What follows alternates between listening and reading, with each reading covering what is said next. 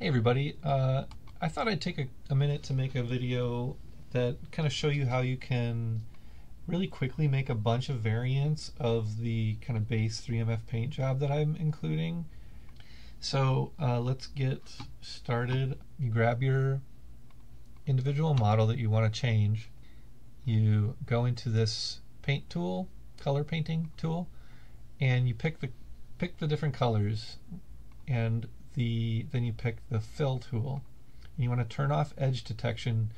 The way this works is with edge detection on, you can set an angle and it will try and find how to fill in that angle or section based on where this bar is here.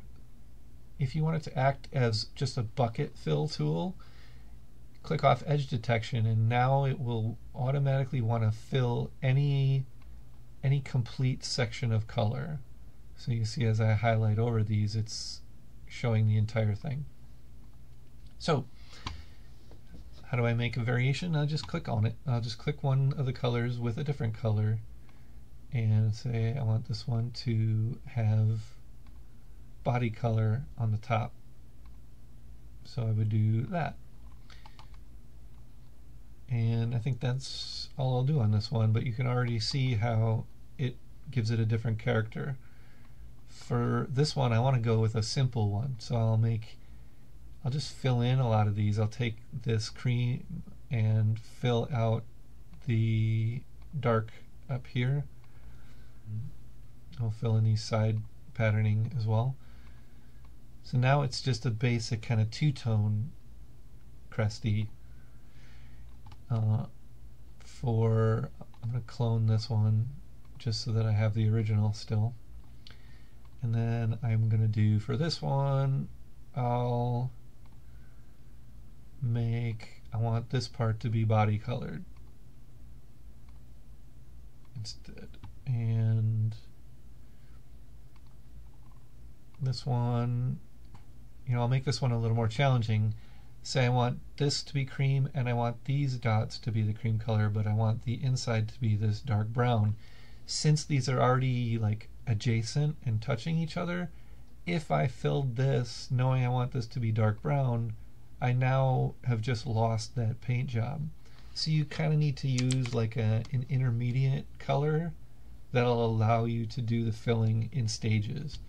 So I'll take the white because I know I'm not using the white anywhere else in the body, and I'll click on this section with white. So now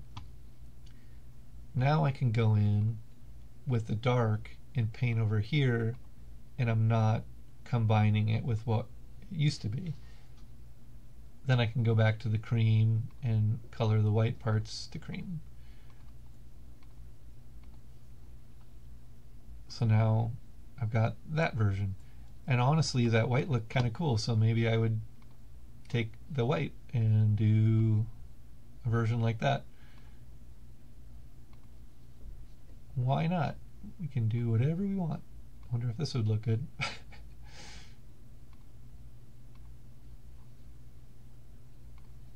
I don't know. Curious.